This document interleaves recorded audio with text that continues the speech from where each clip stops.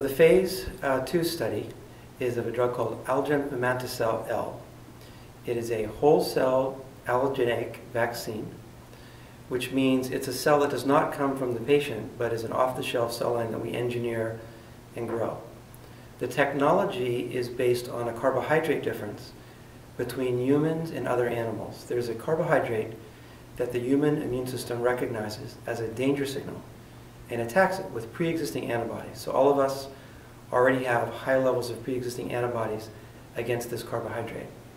The technology, what it does, is genetically engineers that carbohydrate into human cancer cells to trigger these pre-existing immune responses that exist in humans, all of us already, to educate the body against pancreatic cancer. The phase 2 trial that we've conducted is in 69 patients at more than 10 institutions across the United States, and we've now followed those patients for 3 years. Typically at 3 years, you would expect somewhere in the order of 16 to 18% of pancreatic cancer patients to be alive.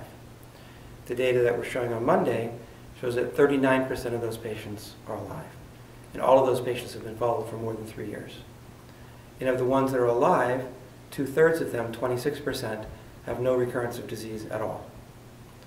So that data really became the basis for the phase 3 trial that we're conducting. That launched in May of 2010, and we'll complete enrollment of the patients during this year in the next few months. And the first readout of that data is going to happen soon as well, we believe. It's under a special protocol assessment with the FDA. There's a first look, a second look, and a final look at the data. And so that's sort of a subject for the future in terms of those results. But the phase 2 result became the basis of the FDA giving us fast track status and orphan drug status and a special protocol assessment, which is basically an agreement with the FDA for pre-specified endpoints in your phase 3 trial.